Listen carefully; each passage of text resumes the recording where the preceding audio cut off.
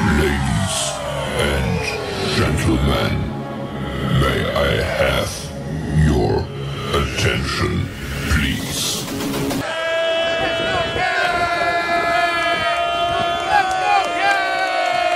The show starts in 3, 2, 1, go.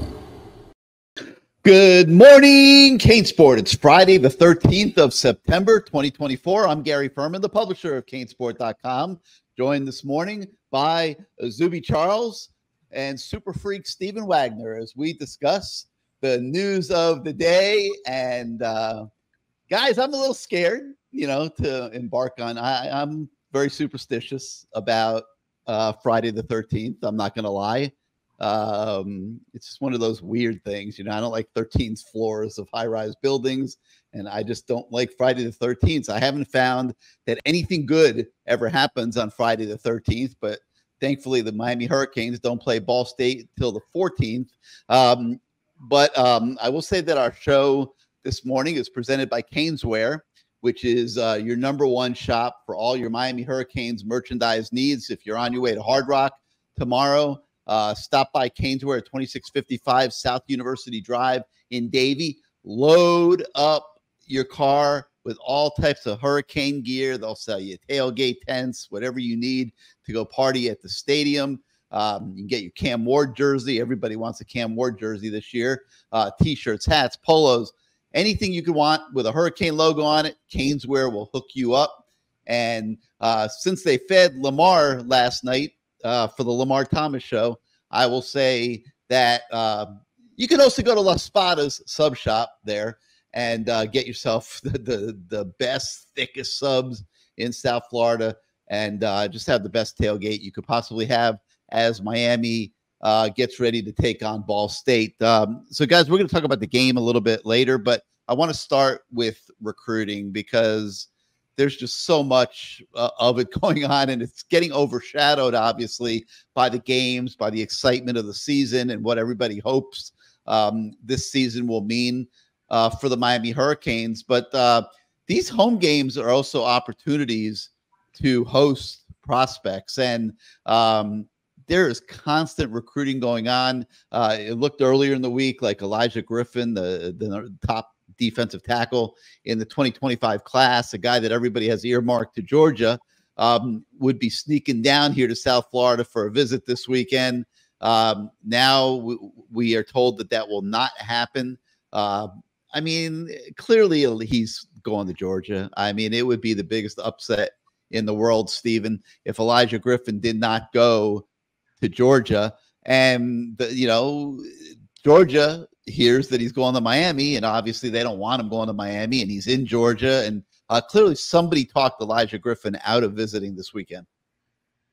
Yeah, it was definitely good news for Hurricane fans whenever, we initially reported that we expected Elijah to go ahead and make the trip down to Miami this weekend. I still believe right now that Miami's still the biggest threat to Georgia for Elijah Griffin. Of course, like you said, and rightly so, I think everyone has kind of penciled him in as probably going to Georgia. I haven't entered an RPM or anything, but right now, if you were to ask me my confidence, I'd say I'm probably about 80 to 85% certain that he will ultimately end up at Georgia. But Miami has been on him this entire year, and Miami has done enough to kind of make things a little bit interesting, at least. He took an official visit to Miami over the summer. Miami staff has done a really good job with him. Joe Salavea and Mario Cristobal, I mean, they have been on him like white on rice. I mean, the Hurricanes have really been all over him and have done enough to make themselves what I think is a contender. USC is also in the mix, but I don't consider USC to be nearly the threat that I think Miami is to Georgia. He's supposed to take an official visit to Georgia later this fall, but I don't think it would stun me if Elijah Griffin did end up going ahead and making a trip down to Miami at some point after all this fall. It's just not going to be this weekend, but as long as there is breath in Mario Cristobal's lungs, he's going to keep working on Griffin. Because if there is even a whisper of belief, if there's even an ounce of belief that they can pull him from Georgia's backyard, a kid of this magnitude, a recruit of this magnitude, who a lot of us really do believe is going to be that good. I mean, I think he is to this year's class what Justin Scott was to last year's class, just in terms of, just how talented of a defensive lineman he is. I do not see a way where Miami does not fight until the bitter end to try to get Griffin out of Georgia. Let's remember with Justin Scott last year, it looked like he was going to Ohio State for a while. Miami hung in there and was able to flip him and get him here, which is all that matters. Signing day is not till December the 4th, ladies and gentlemen. So we're only sitting here on Friday the 13th of September.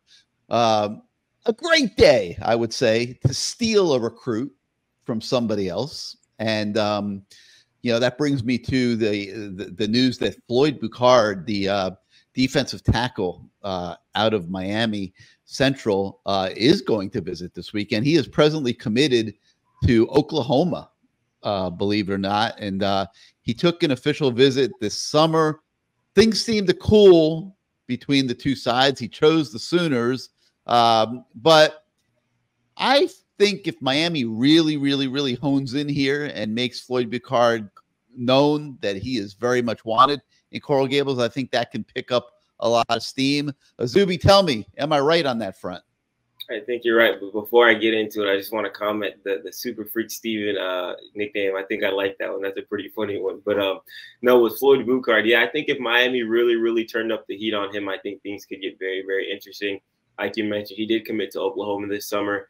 It was kind of an up and down roller coaster with Floyd Boucard. When he first got the offer, he was on Miami's campus, I think 2 times in a week span, and then another time, and then next week he takes his official visit, cools down a little bit, then up and down and up, and then eventually commits to Oklahoma. But a prospect like that, I don't think Miami's going to completely ever shun and say, hey, you can't come to campus, or hey, we don't want to recruit you. It's a long recruiting process. A lot of things can happen. And like you mentioned, December 4th is a very long time away from this beautiful Friday the 13th. And seeing him on campus isn't a big surprise to me, but I'm excited to see what he has to say after it and see, if the Hurricanes are really making a serious push with Floyd Boucard. Stephen, just for some equal treatment there, I'll let you know that Lamar has renamed Zuby IC. Okay, so feel free anytime you want. I still call him a Zuby because I'm used to a Zuby and Zuby, but he's also IC now. Okay, which is huge. I mean, that's like a huge status jump for a young guy to have a legend like Lamar Thomas give him a nickname like that. So we can call him IC if we would like. But I see other recruits on the list for this weekend. I see Miami commits Bryce Fitzgerald, Miami commit Amari Wallace, Miami commit Herbert Scroggins, and Miami commit Ezekiel Marcelin, off from the 2025 class on the list. And, not a big deal. They're already committed. But, Stephen, I think that, you still feel good when your commitments are coming back game after game after game. There's other schools around the country that would love for them to come visit them. They're honed in on Miami. They're making regular appearances at Hard Rock Stadium. That's a comforting feeling, especially with signing day creeping up so early now. They moved it up a couple weeks to December the 4th. It used to be the 3rd week of December after originally being in February. Now it's December the 4th. So you really got to have your recruiting class secure during this regular season. I think it's nothing but a positive that these guys are making their way through the games, even one as nondescript as Ball State. Yeah, especially Bryce Fitzgerald. I mean, the other guys, I feel pretty good about where things sit with those guys. I don't think Ezekiel Marcelin's going anywhere. I don't think Amari Wallace is going anywhere. I'd be pretty surprised if Herbert Scroggins goes anywhere. But Bryce Fitzgerald, he was really clear whenever he committed, and he said even before he committed.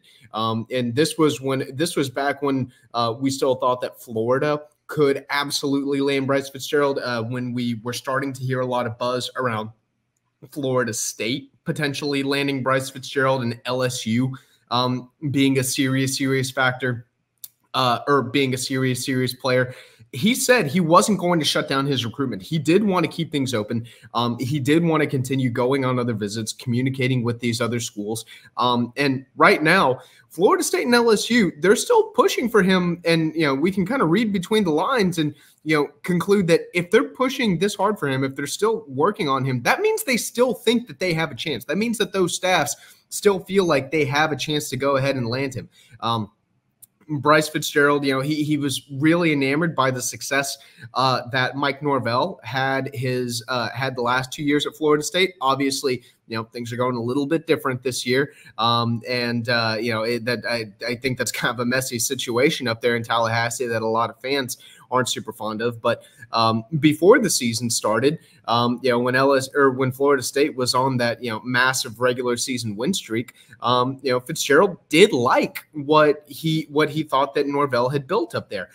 He also has a cousin who goes to school at LSU, not as an athlete, but just as an everyday student at LSU, and he rants and raves about how awesome the experience is and how much he likes the experience. But I really do think that one of the things that's kind of helped Miami keep Fitzgerald locked in is, well, one, the relationships, but two, also the proximity to home. I do think that at the end of the day, this is a kid who would prefer to stay in state if he can. And I really do believe that this year Miami just needed to show him, hey, man, we're ready to win. We're not going to waste your talent. We are ready to restore Miami to, its previous greatness.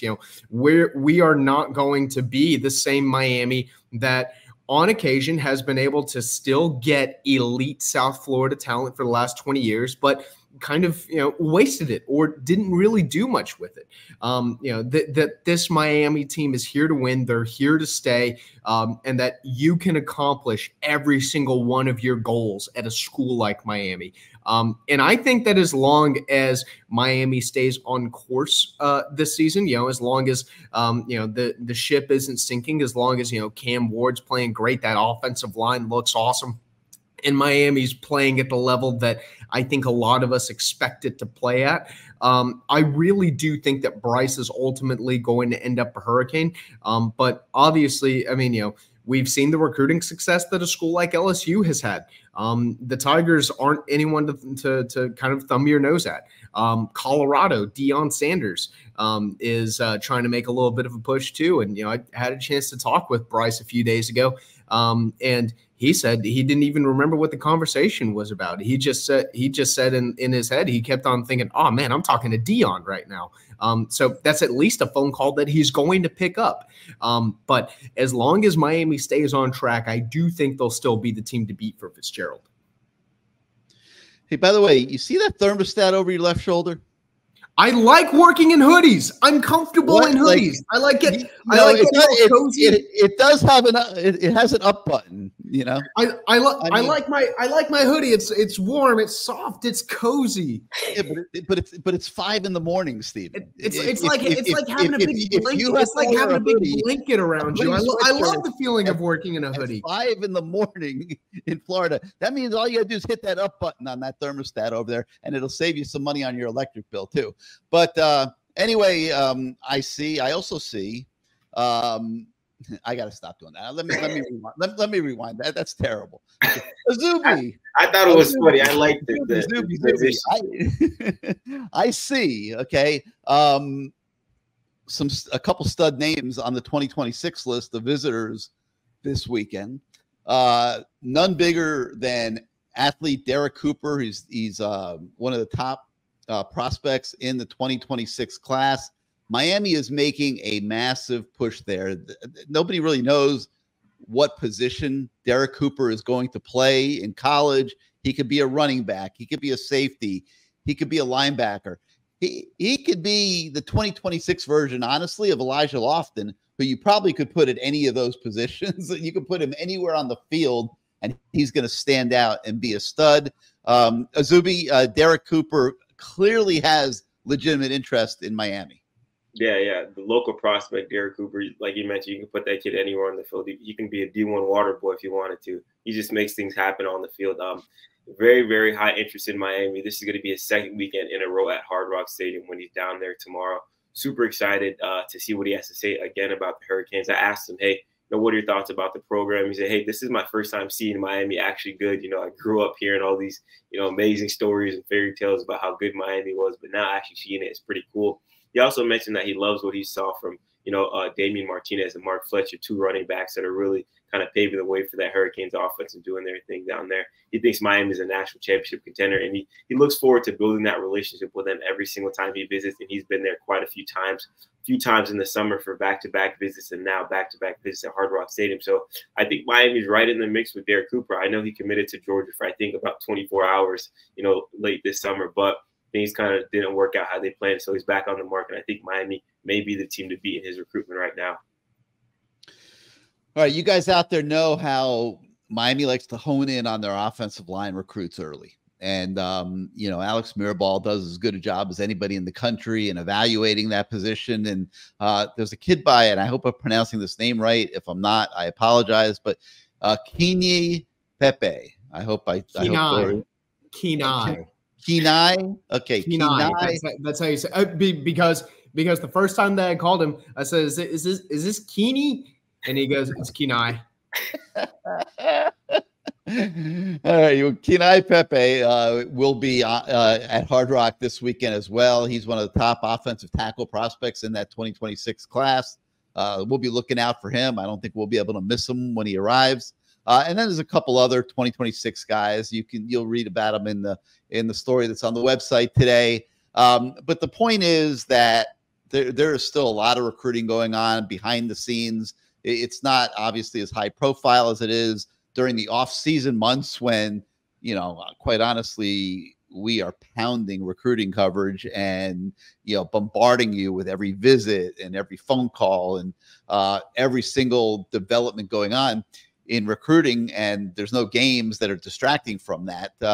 But there is still a lot of recruiting going on in the background. And it all inspired Stephen to take a shot, as we do periodically, in predicting the 2025 mock class. I won't go through every single pick he made.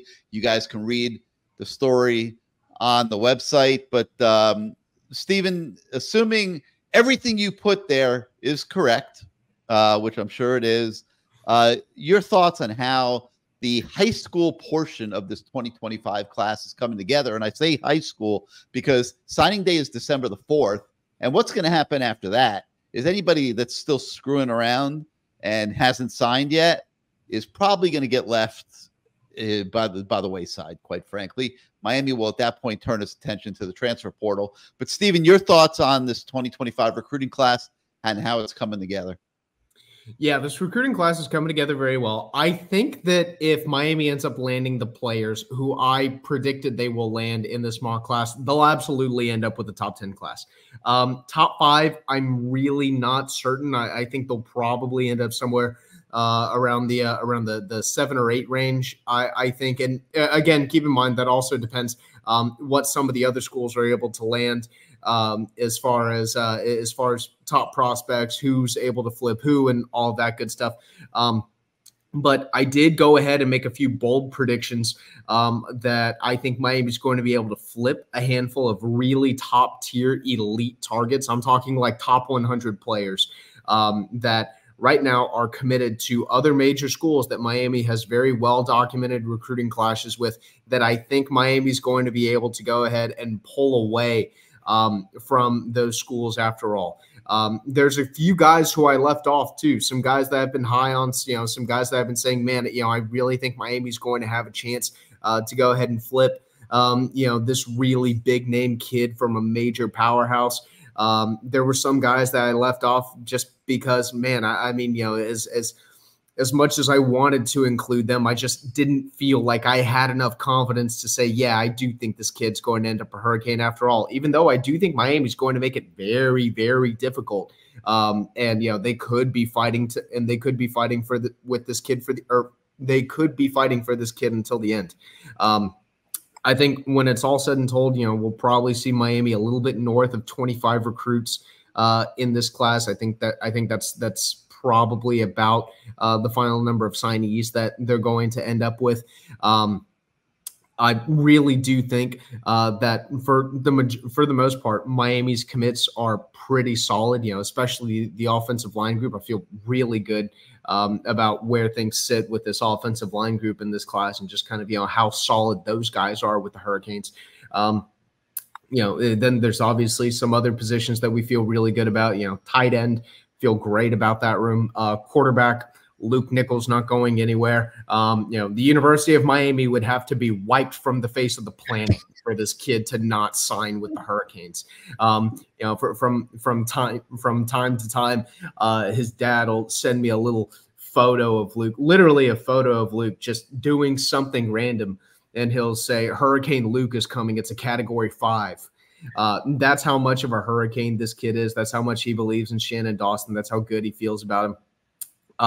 But yeah, all in all, I do think that this is going to end up being a really good class. And I do think that, the way that I'm viewing things right now, I do think Miami will ultimately end up with a class that finishes back inside the top 10.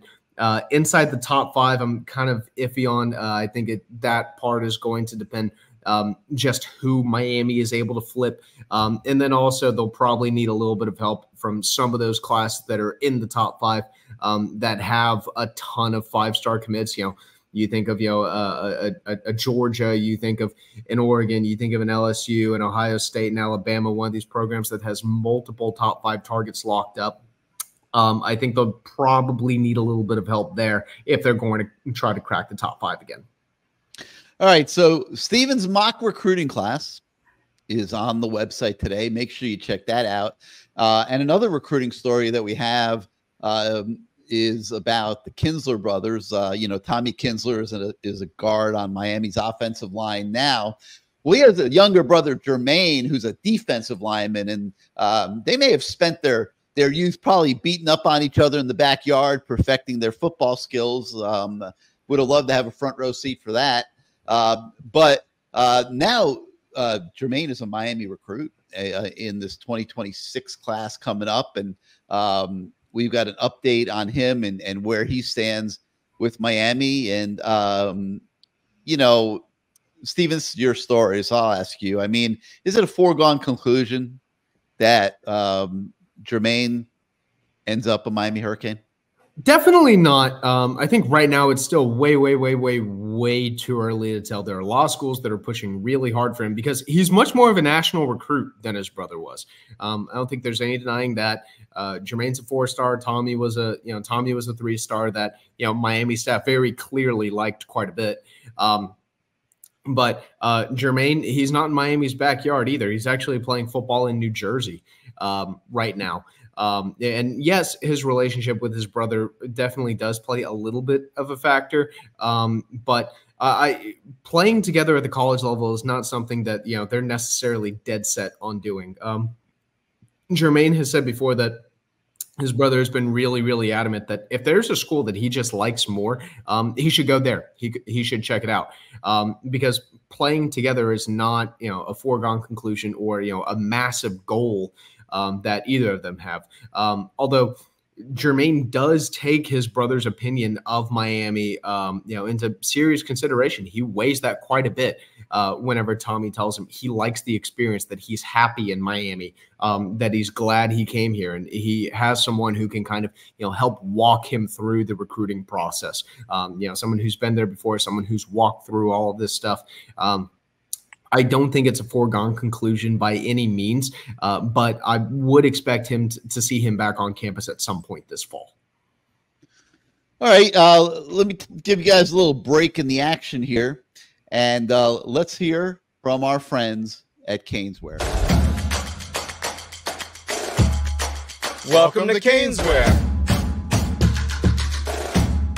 New store, new items, same great experience. Family owned and operated since 2010, CaneSport has the latest merchandise from the Miami Hurricanes, Miami Dolphins, Florida Panthers, Inter Miami CF, and more. Come visit us at our store in Davie on University Drive, just south of 595, or online at caneswear.com. CaneSport, the spot Miami fans shop.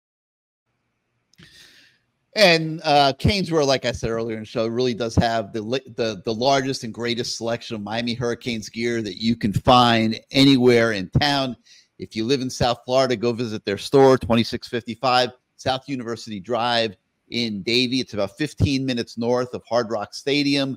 You can go load up, like I said, on all your tailgate stuff. They have T-shirts, jerseys, polos, hoodies, hats, flags, decals, magnets, anything you could possibly want. They have at Caneswear.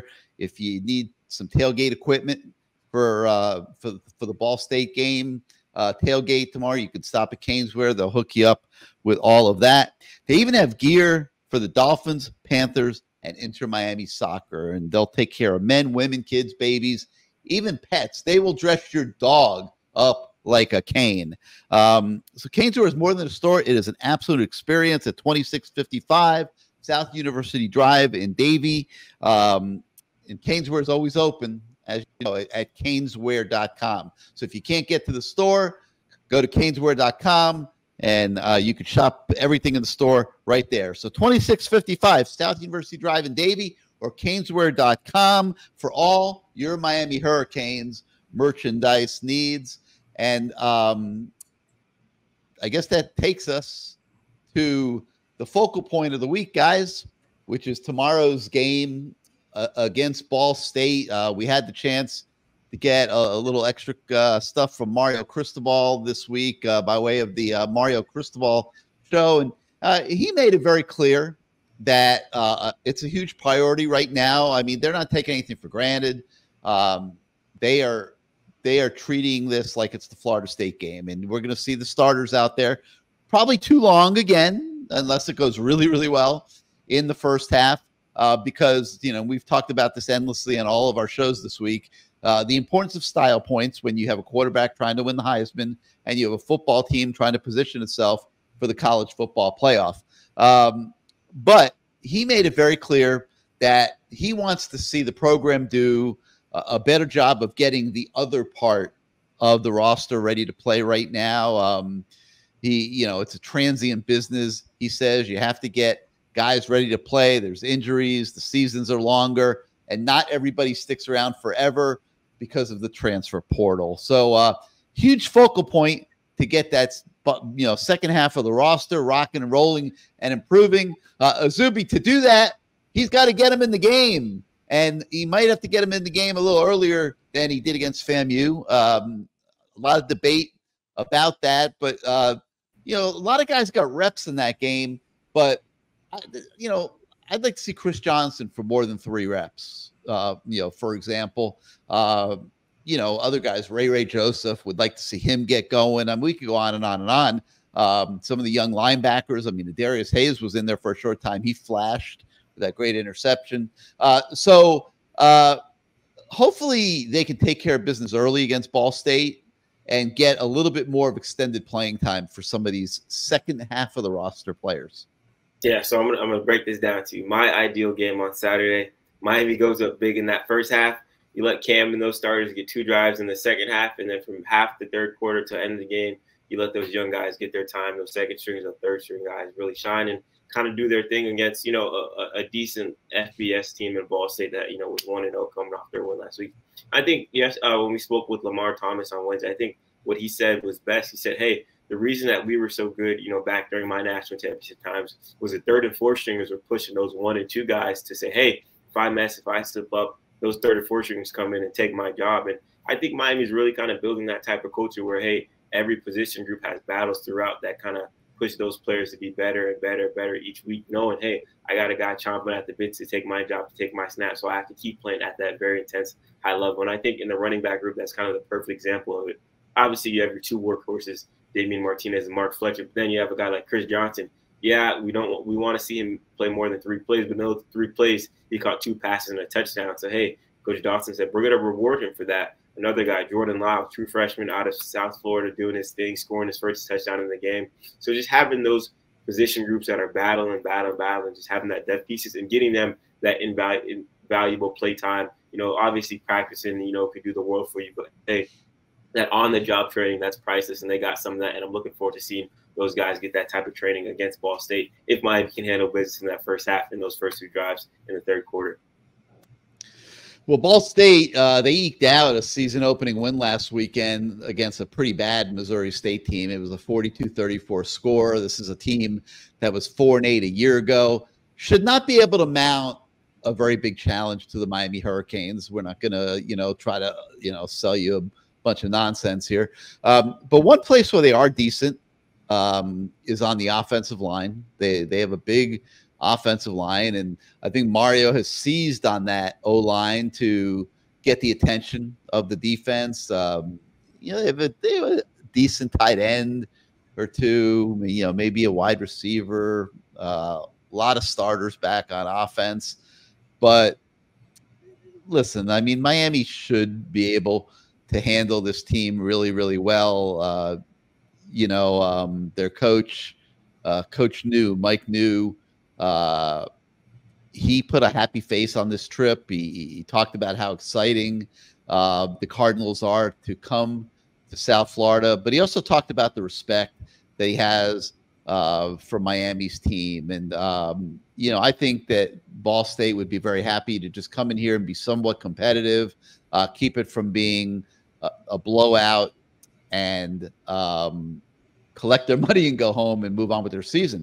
Miami, Ohio played the Canes last year and got handled pretty easily by the Hurricanes and went on to a decent season. These MAC teams are not terrible. I would love to see the MAC teams be the baseline of scheduling for the Miami Hurricanes. I just enough of the FAMUs and the especially if they're not bringing their band. I mean, FAMU coming down without their band last week was an absolutely worthless exercise, in my opinion. I would say let's stop scheduling FAMU and Bethune. Let's make these MAC teams, Miami, Ohio, Ball State. Let's make that the baseline for the schedule. I just think the Hurricanes get a little bit more out of the game to have a team that's somewhat competitive.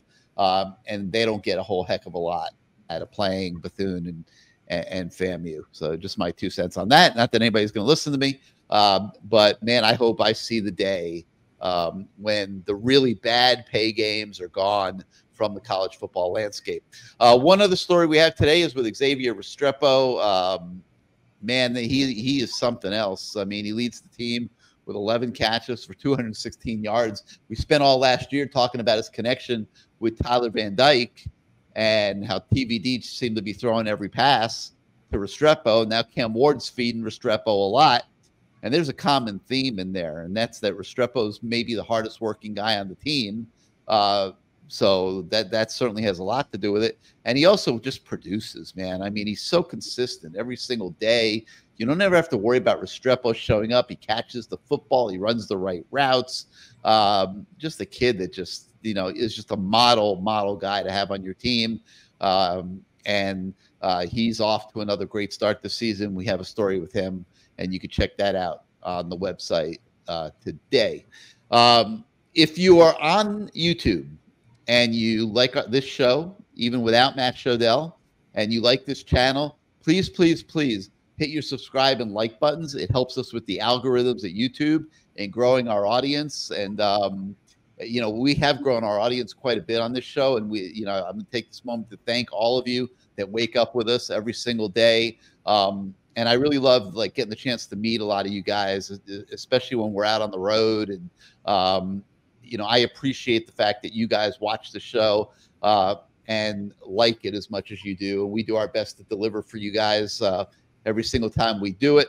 If you are not yet a subscriber to CaneSport.com, your subscriptions, quite frankly, allow us to do what we do every single day. They allow Stephen Wagner to pay for the electric bill because he won't turn up his thermostat. He thinks the answer is you just put on a sweatshirt or sleep in it, whatever, sleep in a sweatshirt, whatever. No, that drives up his electric bill. Okay. Fuel prices have never been higher. I know my electric bill in my house was the highest last month that it has ever been in the existence of my home. Absolutely insane what is going on with energy prices. And, Stephen needs the extra cash to pay his electric bill because he doesn't know how to turn down his thermostat. So anyway, your subscriptions do allow us to do what we do every single day. So get on over to CaneSport.com. Go in there and subscribe, become part of our great fan community We're on the message boards every day interacting with you. We have a great group of fans. You will not be sorry if you come join our CaneSport.com community and family. And with that, we're off tomorrow to Hard Rock Stadium for Chapter 3 of this season. The Canes against Ball State. Hope to see many of you there. And don't forget, go to Caneswear and load up on gear before the game. For Zuby Charles and Stephen Wagner, I'm Gary Ferman. Thanks again for waking up with us. We'll see you next time, everybody.